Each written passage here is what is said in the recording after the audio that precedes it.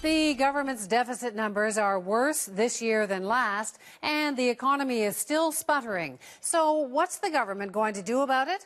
Today's federal budget has none of the major stimulus spending of past years, not a whole lot of new money, and none of those big surprises like killing the penny. So what does it have?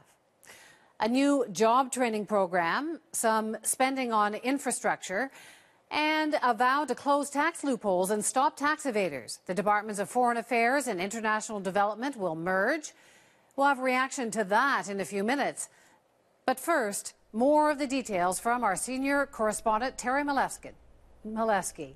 Terry. Well, Wendy, the government still says it is going to eliminate the deficit by 2015. It also claims to be offering billions in new spending. But in truth, most of that is just rebranded to make it look new. And the budget is chipping away at the deficit. Right, there you go. One more time.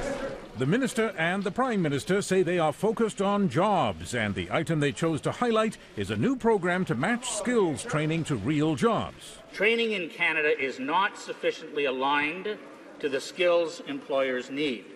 The plan is called the Canada Jobs Grant. Ottawa is offering up to $5,000 a person, and it hopes the provinces and employers will kick in another $5,000 each, so potentially up to $15,000 a person. It's a remake of existing programs, but industry likes it. Trained, skilled workers is crucial to our industry and crucial to our economy.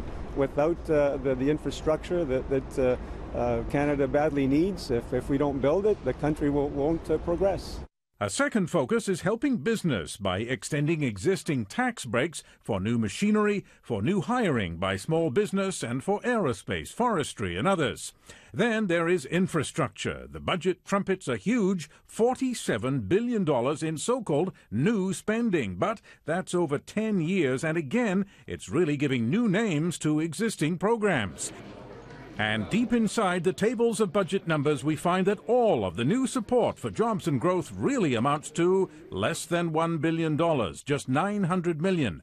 Of that, the government hopes to recover $400 million from collecting more taxes and another $100 million from spending cuts. So the net effect of the budget is to add $400 million to the deficit. Still, the budget says economic growth will shrink the deficit from $26 billion last year to $18.7 this year, $6.6 in 2014, and a small surplus of just $800 million in 2015, in time for the next election.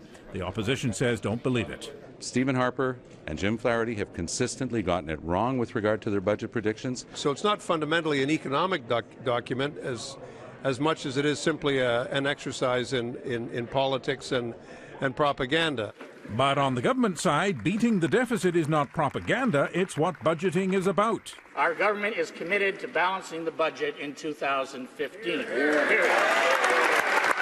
And that is what brought the Tory benches to their feet. There is no attempt in this budget to say, look, global growth is weak, it's not our fault, maybe we can't kill the deficit until 2016. No, this government wants to campaign on a balanced budget in 2015. We'll see if the global economy lets them. Wendy. Thanks so much, Terry. Terry Milewski tonight. Our senior business correspondent, Amanda Lang, is in Ottawa, too. So, Amanda, is this goal of a balanced budget in 2 years really feasible?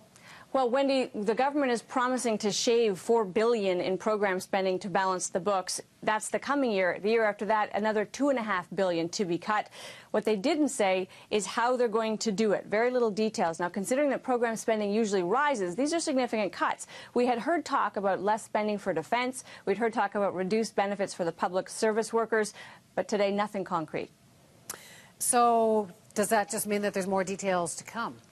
Well, it suggests that the budget implementation bill could be extremely complex, Wendy. Remember all the complaints about the last omnibus bill? It did say in today's budget that they are reviewing paid sick leave days for federal employees, but that's all it said. What exactly does that mean? We may have to wait for that implementation bill to find out.